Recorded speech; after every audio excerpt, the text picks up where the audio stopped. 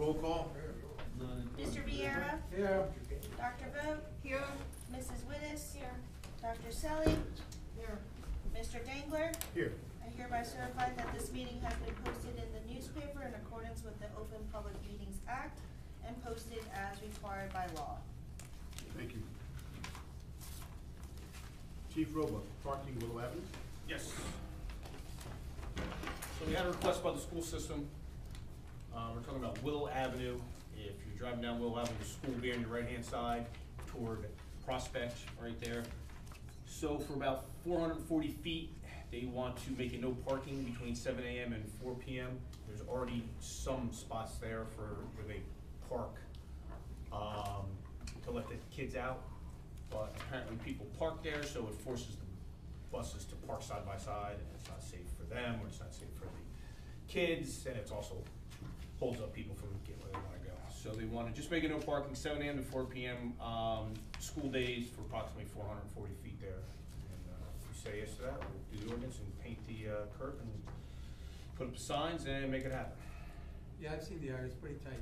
Yeah, it's It gets a little pretty tight. hard there when they're, when they're on both sides, and then they can't get the buses in there.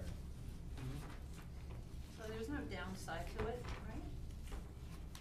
I don't think there's, I mean, there's parking on the other side of the street, so, and most of those houses over there have driveways, or at least some driveways. The only thing is you're probably losing a couple parking spots on the road, but again, it stops at 4 too, so if you come home after work at 4 o'clock, you can still try that. Yeah. So I don't think there's too much of a Yeah. downside where people would be worried about it. Yeah, okay, good. I'm good, what is it, so? Yeah, 7 I'm to good 4? with it. Thank you. All right, well, records. Is Lieutenant Shirley gonna put this together? Okay. No, I just wanna make sure I have it. Fee ordinance, Mr. Jackson. Yes, thank you.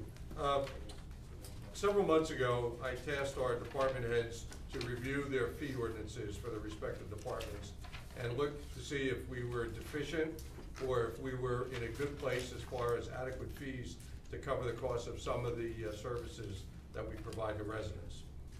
Back on January 22nd, after reviewing all of these, I sent to the members of council recommendations based on their input for many of our ordinances. Tonight we have for introduction ordinance 10-20, which proposes several changes to our fees.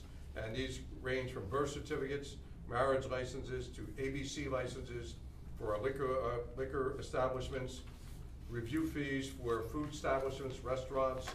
It introduces a new category of body art establishments, tattoo parlors. We've never had any type of review for those. And there are several others, cats and dogs. All these different things. Most of these changes are based on comparisons to other similar municipalities. I did get a comment back from Council Vice President Selly that she had looked through. Just to give you an idea of some of the things we're dealing with, our mercantile license fee hasn't been changed for 30 years. I was gonna ask you that, Yeah. when was the last So- time they got changed? So you will see, it's a significant increase, but it brings us up on par with other municipalities like Freehold Township. Also, there aren't that many municipalities in Monmouth County that have their own health department, but we did a comparison, I say we, Sid Johnson, our health officer, compared our fees to those imposed by the Monmouth County Regional Health Commission and also Freehold Township, which has its own health department. So all of these fees that you see increased are either because of many, many years that they haven't been touched at all, or to get us in comparable scale to other municipalities. And just one other issue, for our DPW fees, you'll see a fee for dumpsters. We're paying for people to get rid of refuse from construction jobs. We're not even covering the costs. So all we're doing is trying to get to a level where we cover the cost of the tipping fees when we go to the landfill. Personally, I don't think it's right that private residents should pay for construction fees. This just gets us to an even playing field. Also, the alcohol licenses, they can go as high. You'll see the routine license is the plenary retail consumption license. We were at $860. Many towns around us charge $2,500. That's not unusual.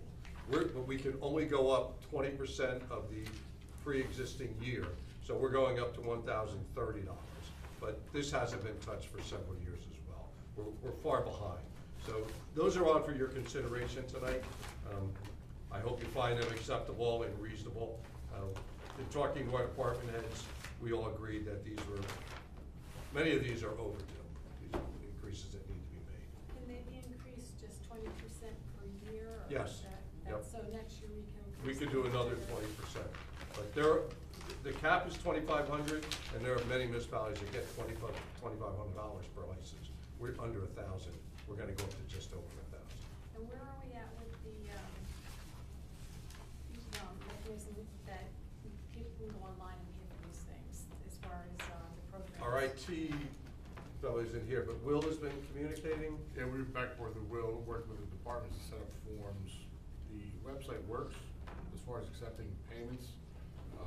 The departments are creating forms to fill out to correspond with the payment. So there's no problem with processing the fees with a credit card or anything Nope, like that? it's acceptable through the website, as long as the forms and corresponding information is put in. Thank you. Any questions from anyone about? No, I knew the that rationale? dumpster for the construction debris, I knew that was mighty cheap. Yeah. Where we had it. Yep. I think it was costing the city a lot of money, just a dumpster. Yeah. Also, some of the things that were changed is we're doing them based on the size of some of these permits. For example, for food establishments, whether you had a little luncheonette or you had a 200-seat restaurant, the review fee was the same. So now we've done these on scale for the number of seats or square footage in some of these establishments, so that people are paying proportionally to what it is we're looking at and inspecting. So there was some really good thought processes that our department heads put into this. One other thing, you may be interested, you're a guy that likes to check our roads. All finished paving installed less than 5 years has to be restored using infrared. So we can hold the contractor's feet to the fire and get a much better repair on some of our newer paving. Because we're still gonna, even if we haven't tried to impose a moratorium, we're still gonna have emergency openings, and we want these things restored appropriately. So that's being introduced. and Yeah, put we into our need that ordinance. because, county paved Norwood, they right alongside where the intersections with the other streets and potholes, they couldn't even fill those potholes, and they're paving right next to it. Wow. So, we need some kind of guidance so that we look at that. So that was a good overview, George, because, you know, as you read this for the first time, you look at some of these numbers and you say, wow, you know, how did we Yes. get from there to there? Yeah. So your explanation for everything, because my question was how are these things calculated? And, so to have a good justifiable answer for anybody that asks, it sounds like we are well prepared with how Yes. everything was done. So, this is even just a more general question. So we now have the benefit of knowing the thinking behind it. How does the general public know the benefit of that? You know, we have Well, our resolution, yeah, sure. you understand what I'm saying? You know, they see it on an agenda. Right, well, if the council would like an explanation, possibly at our public hearing, you could task me with giving that same explanation if you like. Oh, okay. Just so people have an understanding Yeah. of where we're coming from. We're not doing it just to make money or to impose higher fees, but to make things comparable with other municipalities and also to cover some of the costs of our services. Yeah, okay, good. I think sometimes that would be helpful, however, that, you know, we wanna add that into the agenda. Sure. Good. George, the only question I had on it is, I think the business fee more than doubled. Mercantile? The mercantile. Well, I thought it, Go ahead, you know, sorry. maybe to 100, but 125? I mean, well, I can tell you, I've got Sid Johnson's research. The other similarly sized municipalities are doing at least 100, and they charge for an extra fee for square footage. Oh, okay. Excessive square footage, so those fees go up, and the others, the majority were 125. And like I said, this is the 30-year-old fee. This is the one that hasn't been touched for 30 years. So I know it's significant. Also, we would not impose this until January 1st of next year, so that everyone gets their licenses completed this year, because when you buy a mercantile license, it's only from that day to the end of the calendar year.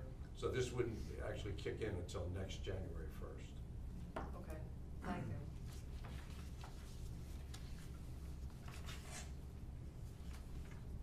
Anyone else? That's all I had, sir. Okay. Item 3, review of the regular meeting agenda. I have a question. Resolution 42-20, requesting the planning board to amend the draft resolution designating the entire city as an area redevelopment. Can you fill us in on Sure. what that's? Yeah. Item So- what? I'm sorry. 42-20. 4220. So I don't know, Nick's not here, but I'll do it. So, you also have on your, this is companion legislation to the ordinance that you have on that is establishing the program for 5-year tax abatements for improvements to commercial property and residential property. So as part of your ability to do that is triggered by the designation of property as an area in need of rehabilitation. And the law allows you to designate the entire city, and it's basically based on very broad criteria, which is a substantial portion of the city's housing stock is X number of years old, a substantial number of the commercial buildings are more than X number of years old. This is not a blight designation, this is a rehabilitation designation that allows you to then use these tools, one of which is the tax abatement. So that's all it is. It doesn't change anybody's zoning, there's not a rehabilitation plan, there's not anything other than it makes you qualify to have that tax abatement program. That's the sole reason we're doing it. And you'll notice that the process is different than an area in need of redevelopment. We're not instituting a study that we're sending to the planning board and they conduct a study.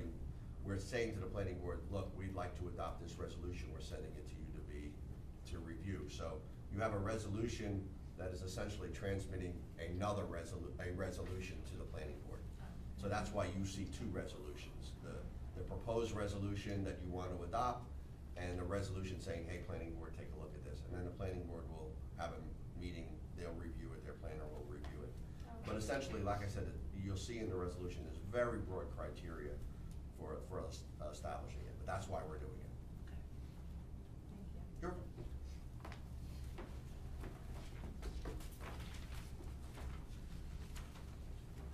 Anyone else regarding the agenda? That was my question. Yeah, that was my question too. Okay.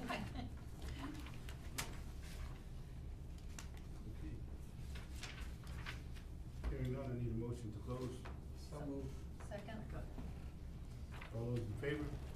Aye. Opposed? I need a motion to adopt the resolution to go into executive session for the following items: contract negotiations, Ocean Gate, and item number 2, attorney-client privilege, fire department. Second. All those in favor?